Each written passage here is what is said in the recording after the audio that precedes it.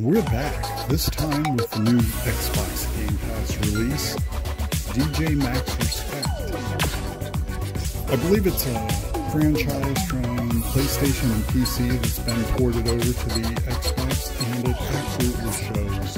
I'm trying to get back into the tutorial, and it seems you can't once you complete it. But while I was playing through the tutorial, told me to press the number 1 button to change the speed, and it told me to press the space bar to engage fever mode.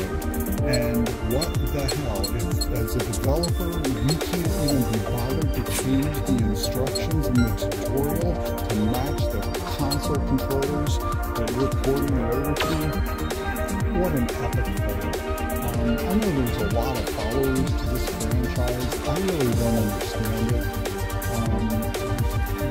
Yes, it's a Guitar Hero type of game, which I also guess I really don't understand a lot of the fascination with. If you think you just play a real guitar at that point, and maybe even, learn music. But with that being said, I do enjoy these kind of games. It was a little while back. Taiko no Tatsujin came out, the Drum Master on Game Pass. I enjoy it. It's a good game. I'm not going to play much of it, but that game I can get behind. This one not so much. Interested to hear your thoughts. No disrespect.